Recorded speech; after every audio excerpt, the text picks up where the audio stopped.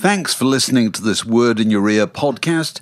If you'd like to get early access to all our productions ad-free, priority booking for our live events, and to take part in our weekly quiz, go to patreon.com/wordinyourear for more details.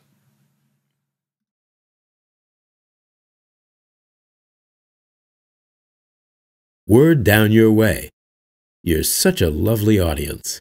And welcome to another Word Down Your Way, where we're joined by Graham Gouldman of 10cc, who's about to embark on the ultimate greatest hits tour, of which more later. To get ready for this, Graham, this morning, I dug out some old copies of my original 10cc albums, which you've no doubt got.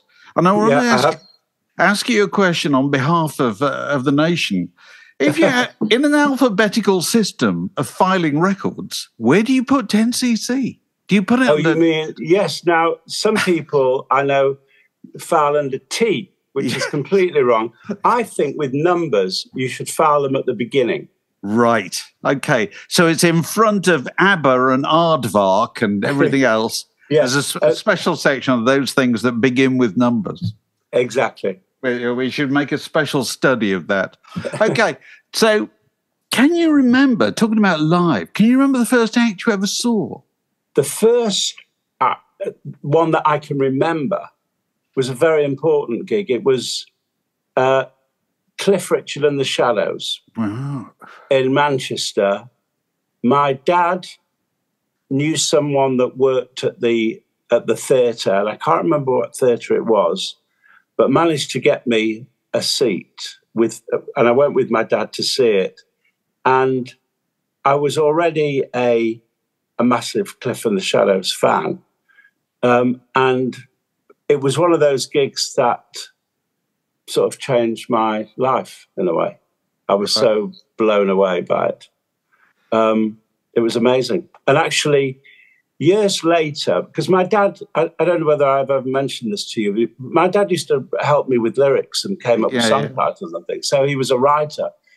Not long after he died in 1991, my mum and I went through all his papers and we found a poem that he had written, but never showed us, which I think he wasn't quite happy with it, maybe. But it was beautiful, and it's called Cliff and the Boy. Oh, and it talks about how I should have got it out actually, but anyway, I haven't got it handy. It talks about how he got the ticket and took me to the show and how it affected me. So, what was the line of the Shadows at that point? It's Hank and Bruce and Hank, Bruce, Jet Harris. Oh wow! Only me, and it was the original lineup. The original and Cliff, of course, yeah. Were you struck by the technology, being a young lad who was interested in that? Were you looking at their instruments and amplifiers? Oh, absolutely. I mean, that's all we did. I mean, when I was like a sort of young teenager, my friends and I would go into town and go on to Oxford Road in Manchester, where all the guitar, all the musical instrument shops were, and just go from shop to shop. And there'd always be some sort of show off. Sitting on an amp playing away, you know. And then, of course, we went to gigs at night because, of course, Manchester's always had a fantastic scene for music. And just, it wasn't to go drinking or for girls. It was to go and look at the bands and then discuss the equipment, you know. What amps are they using? What a guitar is that, you know. There's always blokes who do that at concerts, it strikes me, even to this day. You always get that. You can see them, but before the gig, you know, if you pop out, they're taking photos of the, you know, because on our gigs we've got like a line of about 12 guitars, and yeah, people love it. Well, so do I. There's a website that they send me guitars for sale. They're actually based in Nashville. And I'm often looking at it, and my wife calls it my guitar porn. This is it. And that's what it is. It's a lifelong. You know, you can't have enough guitars. How many have you got? Well, I've only got about 40 odd, but I know people that've got in excess of. Actually, I've got my kids bought me a book called Mars Guitars. Johnny Marr's a book on. Oh, right, that's a new thing. And he's got like over like 140 or something. So where do you keep your 40? Are they in your house? Yeah, some are in the house and some are with the 10cc, where we keep all the 10cc equipment as well. Right. But now, most of them are here. So talking of equipment, when you were joining bands in, I suppose the mid-60s or something, you're playing yourself, what kind of equipment would you have? And would you have a PA, for instance? All the things that we now take for granted. No, we wouldn't have a PA. We'd rely on that wherever we played to have a PA. I mean, when we very first started, 3 of us would go into one amp. I mean, famously people did that because who can afford 3 amps for the 3 guitarists? So it was a pretty horrible, distorted sound, but it was our sound and we loved it. And the guitars, well, the ones we really lusted over were, because of Hank and the Shadows, was the legendary Fender Stratocaster. Right, right. And I eventually got one. I used to keep it in my bedroom with the case open. It would be the last thing I saw at night, the first thing I saw in the morning.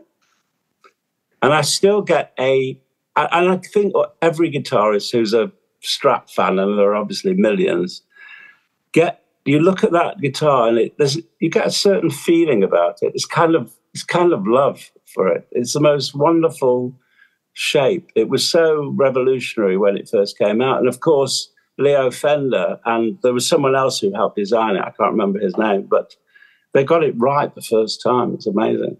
It is extraordinary. Yeah, they got the shape right, didn't they? Never had to play with that. No. And many other guitars, but I won't bore you with that. No, right. I could do. So to the ultimate greatest hits tour. Yes. Why the 2 ultimates? Well, because I'm really taking the mickey out of the ultimate, And 9 times out of 10, it ain't the ultimate at all, is it? It's not the final, and I'm just taking the mickey out of the ultimate, the word ultimate. Of course, It's not the ultimate. Right. So this begins in March. It takes you through the whole of March. And starts in Bristol, goes through to Cardiff at the end of March, but it also includes the Albert Hall and so forth. The 25th, yeah. Yeah, what can people look forward to getting from this? Obviously, the greatest hits. I mean, is there any discussion about what the greatest hits are, or between the bunch of you about what should we be doing, this or that, or is it pretty much set? It's pretty much set because there's about 11 or 12 hits that we do. We do various album tracks. We do a couple of new songs as well. When I say one of them is a song I wrote that was recorded with Brian May last year called "Floating in Heaven," which is a song I wrote about the James Webb Space Telescope, and we do that. And it's not a 10cc song, but people seem to, we've been doing it for a while now, and it goes down really well. And it's a sort of adds a little bit of colour to the set. But it's I suppose the album tracks that we do, those are the ones that I'm very careful about picking because there's so many to choose from. And really, the ones that I've done have been tried and tested. So we do them. Right. What do you start with? What do you always start with? Is that pretty much set? We've changed what we start with. We used to start with the Wall Street Shuffle. We now start with the Second Sitting for the Last Supper. Oh, right. Which is a very sort of rocky, raucous, a bit of a shock kind of thing. And there is one very interesting piece that we do in the set, which is features Kevin Godley. Singing somewhere in Hollywood. He made a video especially for it. So he's singing and we're accompanying him live to the video of him singing somewhere in Hollywood. And it's beautiful, absolutely beautiful. So as I hate to say you've seen a lot of changes in live presentation, but clearly you have. I mean, I remember seeing 10cc in the mid-70s. I've got the original, around about the time of the original soundtrack, which I've got here. And I think you did One Night in Paris, did you? Yes, we used to do that.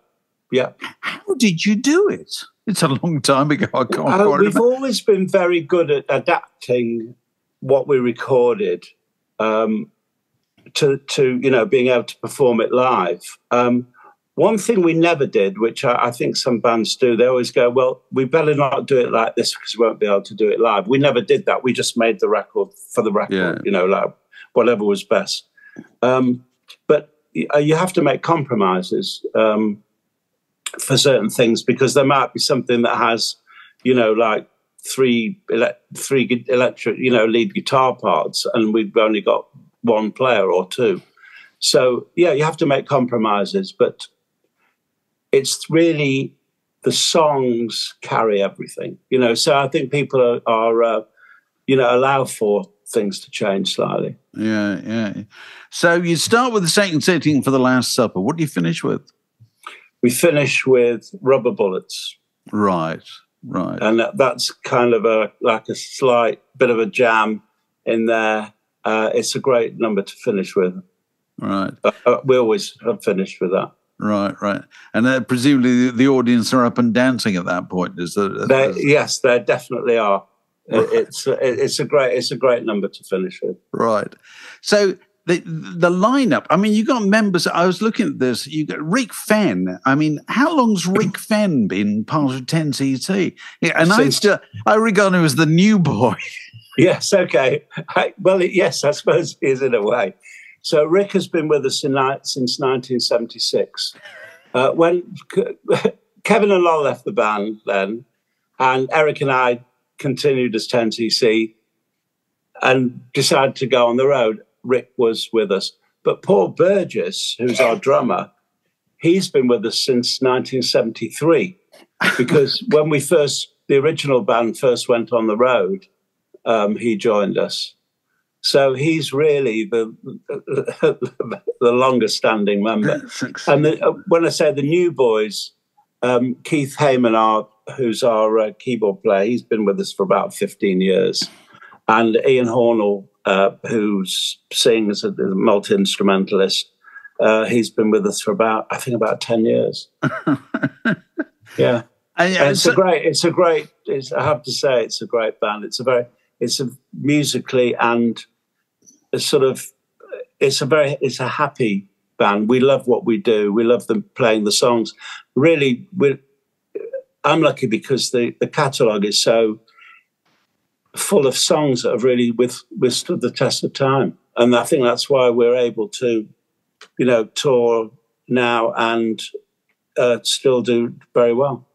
So you presumably have reached a stage where you all feel really appreciative of the opportunity to do this, don't you? Oh, absolutely. It's a privilege. It's something that I love doing. I always say I'll never stop. I'll be stopped doing it, because why? I don't have any other I don't play golf. So all the three aspects of my life that I'm privileged to enjoy are writing songs, recording, and playing live with the band. That's what I love. Right.